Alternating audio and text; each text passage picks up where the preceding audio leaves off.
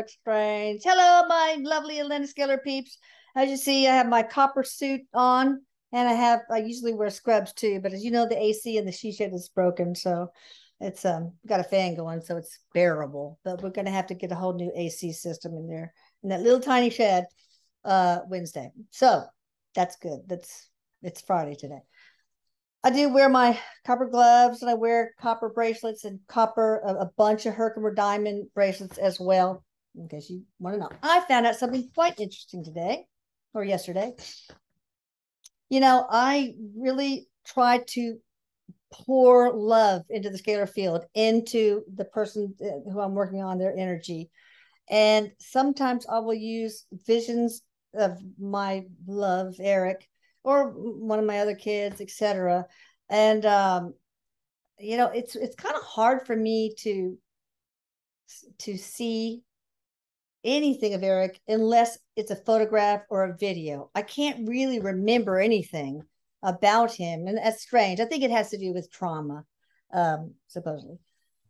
But so I always sang this song to all my children, and you guys probably do it too. It goes like this: Mama, Mama. And I'm rocking the Mama love the little baby Eric. Then I go to Christina. Christina loves little baby Eric. I love you too. Okay. I don't think she likes my singing. Taylor, don't be a critic. Don't be a critic. No, you want spanking? So anyway, when I and I've got the 528 hertz tone, hertz tone playing really loudly, and the voice when I go mama kind of makes this resonating sound, this weird, cool feeling in my body. And so I asked the divine team, it's like, you want me to use this vocalization, this in the 528 hertz tone? I mean, will that help? And they said, yes, it will. So now I will, well, let me give you an example, because I kind of want to kill two birds with one stone. I'm trying to see if we can help motion sickness. And so this will give you an opportunity also to understand how complicated the physiology of things are, and how important it is to have, considerable medical knowledge when writing these scripts. And this is a script for motion sickness. It's long. I'm going to read you part. I don't want to bore you, but I would start out with, let me see.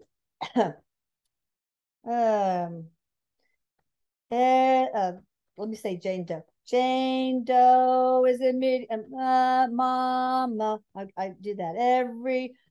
Oh. Jane Doe is immediately and permanently and completely freed from and cured of motion sickness. And then I'll just do it in the regular tone. So I won't make a fool of myself.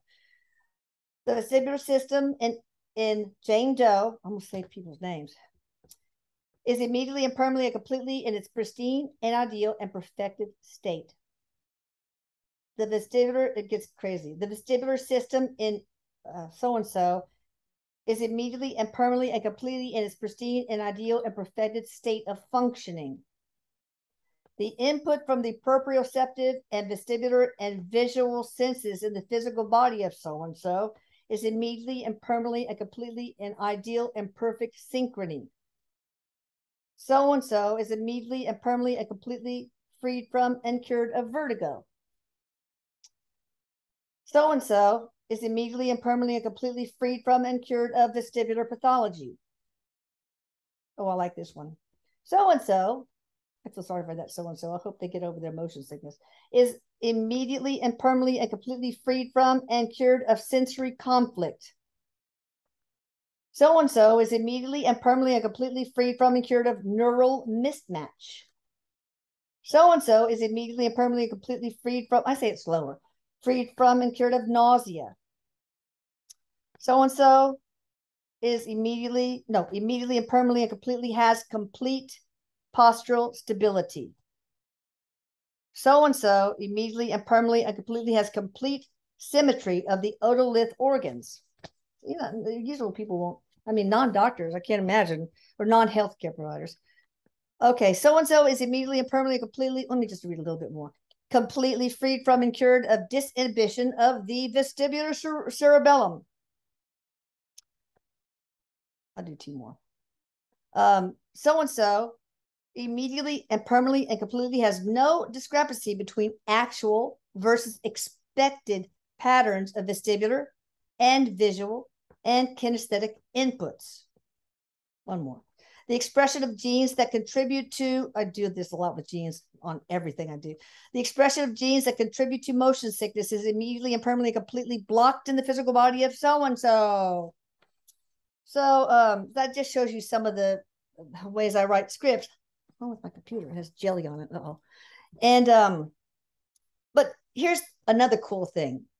When I'm saying these things like la la la la la, if I'm right on the tone I should be at, there is smoke everywhere and nothing's on fire. And it's not my breath because it's hot as crap in there because of the AC problem. So, and then when I get a little off, a little too low or a little too high, the smoke goes away, the vapor goes away. So I think that's really cool, really. And let's see what else I want to tell you. Oh, yes. I think I'm going to add an interesting thing to everyone's script, and that is something that tells the higher self or the person themselves, the life form, even animals, to heal themselves, to contribute to the healing.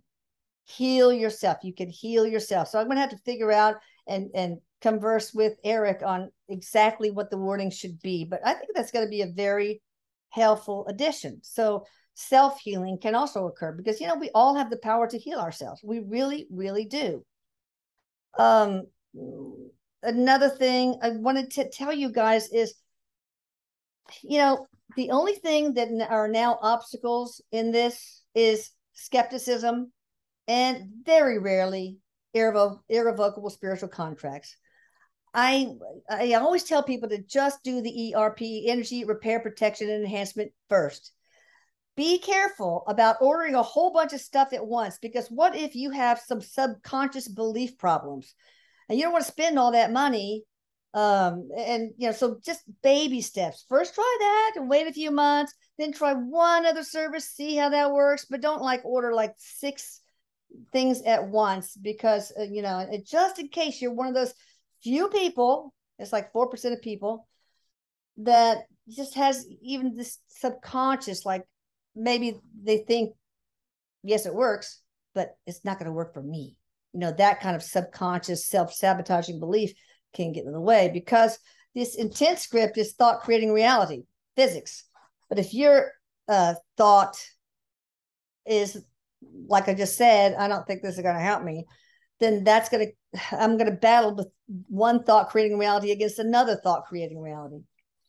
Also, in my replies to you, when I tell you everything's done,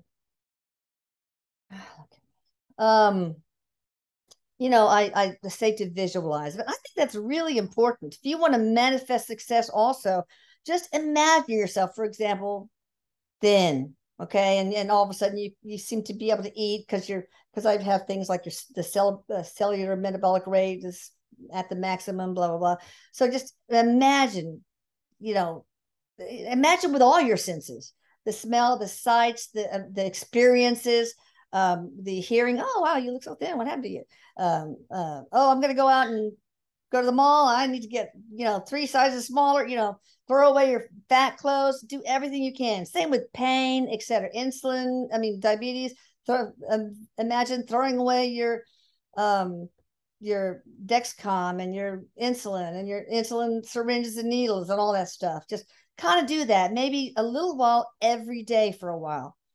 Imagine it's already done, that you're already healed, okay? Or that you already have financial abundance, you know, scratching off the lottery ticket. Yeah, that sort of thing. But anyway, you can have your own ways to figure out how to manifest, how to use powers of manifestation. But, you know, this is a collaborative thing. We're in a partnership here where we work together to make you whole and healthy and wealthy and happy and loved with a lot of self-love. So important. I think that's all I was going to say. But that's cool about the vapors, huh? I thought maybe the fire marshal was going to come around and kicked me out of there. But no, it was not smoke. It had no smell. All right. I love you guys. It's Friday, so I hope you guys it's going to be out Monday. So I hope you guys had a great weekend. Bye-bye.